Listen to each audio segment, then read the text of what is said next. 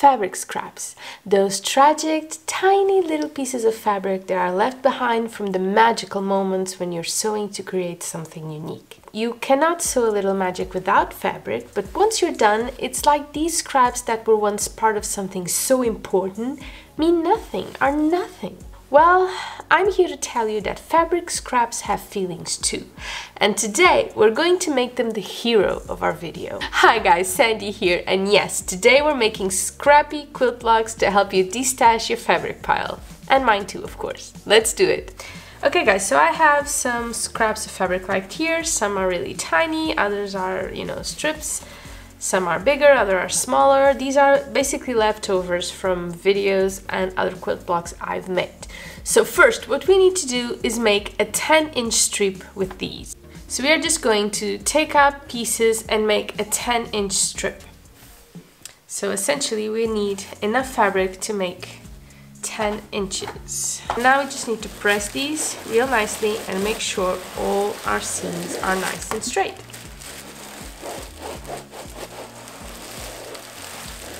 Okay, so now we just need to trim each of these to 2 by 10 inches. Okay, and yes, I do realize that's going to give us more scraps of fabric to work with, but yeah, that's the beauty of scraps. Well, depending on who you talk to. It can be a beauty, it can be a curse. They kind of multiply,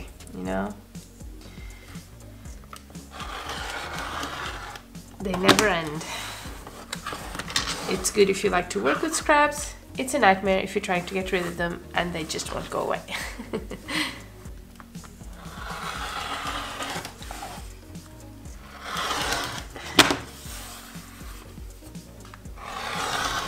Two. Now we do the exact same thing we just did one more time because we need 2 more of these cute little strips of scraps. Okay, be right back. Okay guys, now that we've got our cute little strips right here, we will need 4 6-inch squares, and you can either use the same fabric or use 2 fabrics or 4 different fabrics. You get the idea. Just to you. I'm using 2 of each, and this is a gorgeous fabric. I don't work with it enough because I am so afraid of running out of it. I just love it. Okay, so what we need to do to these squares is to cut them diagonally, leaving us with 8 triangles, okay? Here we go.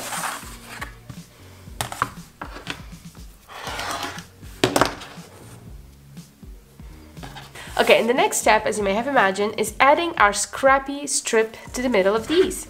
So imagine you have these, and we will be adding this strip of fabric, just like so. What we need to do for that is to mark the center of these triangles to make sure they line up, okay? Otherwise, you won't get a very straight square.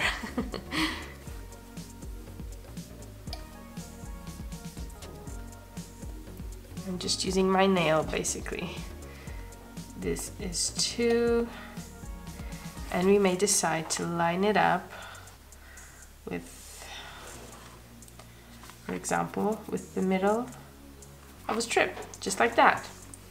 So that way, we just line up our pin with that seam, and we're good to go. So this is one side. Now we lift it up and we do the exact same thing to our other side. So pin lined up with seam. The exact same seam, by the way.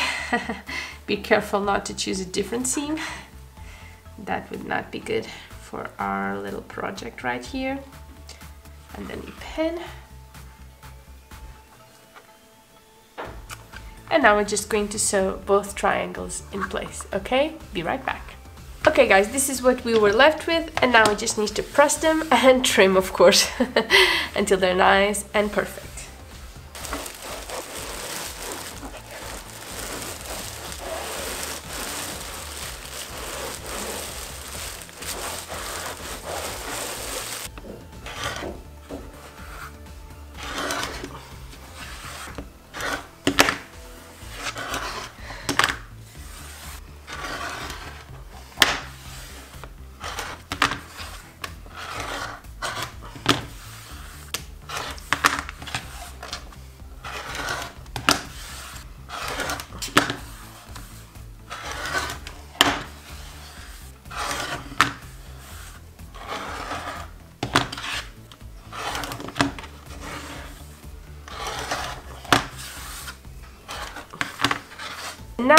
comes my favorite part, because now we play.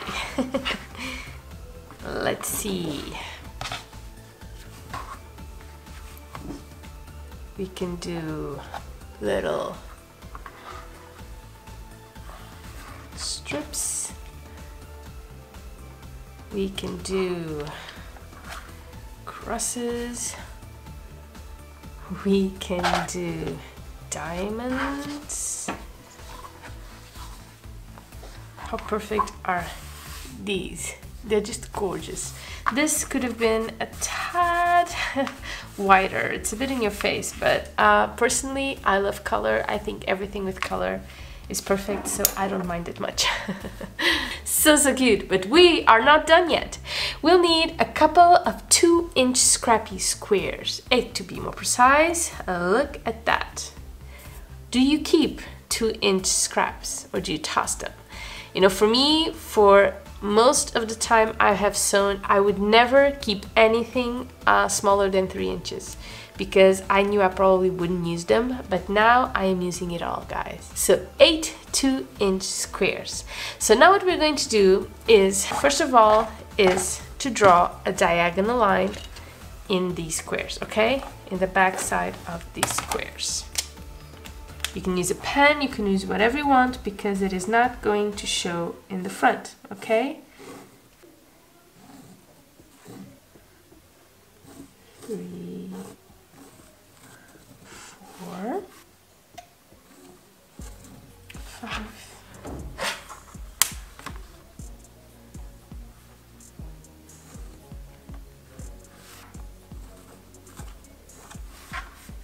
7, and 8. Now we're just going to add these to the corners of our blocks, just like so. So pick your colors carefully. Yeah, this one was not really a good choice at all.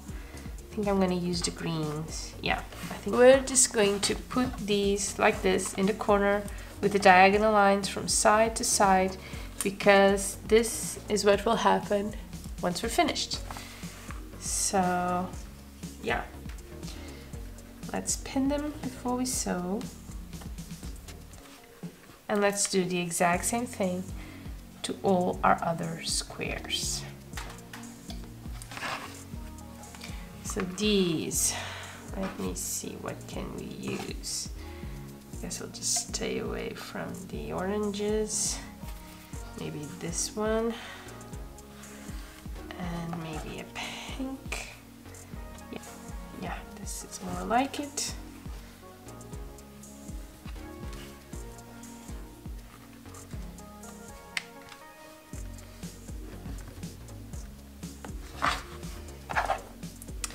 This one, I'm thinking, yeah, the yellow and the orange.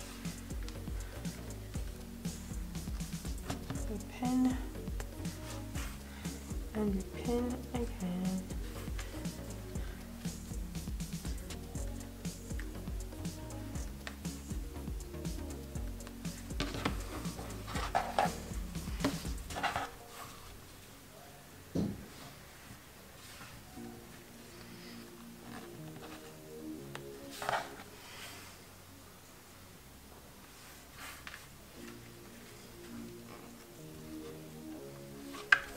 Here we go.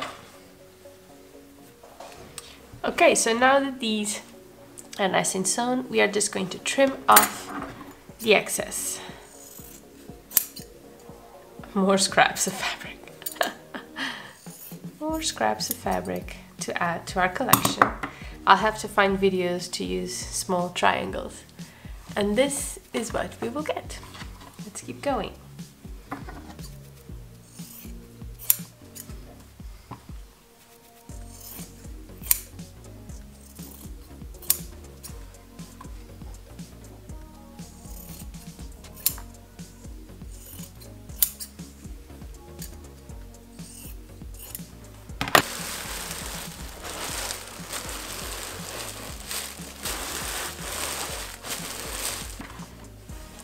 So here we have it. Ideally, we'll have picked fabrics that make a good contrast to our blogs.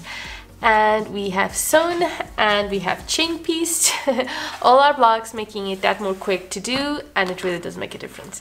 But you know what? If you prefer to do one at a time and just savor the process, that's kind of perfect, not gonna lie. Let's play again. Okay guys, let's see what we can come up with if we put all these tiny new diamonds together.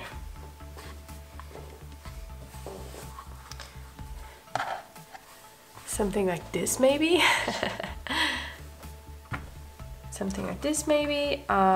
We could do like this. And you still have a diamond that meets in the middle. And it just keeps going. What else can we do? We can make like sort of a chevron pattern, still meeting in the middle. You know, the list goes on and on and on, so you know what comes next. We are multiplying it to see the big effect. I love to do this, you know, to be able to see what an actual quilt will look like. And it's so well worth the extra work, you know. You think adding a couple of triangles wouldn't make that much of a difference, but it does. It really does. You can see them perfectly. Whoa, what awesome quilt.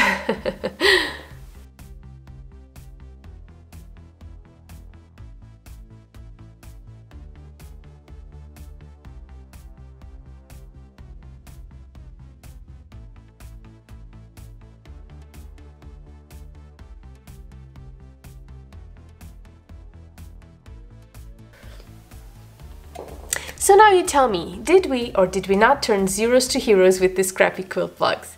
Can you see how something that can be seen as a nuisance? I know I do sometimes when I look at all those bags of scraps I have lying around, but can you see how much value there is in each tiny piece of fabric? And do you have a favorite combination? Which of these are your favorite? Are you ready to give these a try? It just doesn't get much quicker to make than these, right? Guys, thank you so much for doing this with me. It was a lot of fun. I am enjoying these scrappy videos I've been making with you guys. I think I'll keep going until I'm all out of scraps, and then I'll just sew some more to get more scraps and do it again. You know, we'll be at it for a while. I'll see you really, really soon. Bye bye.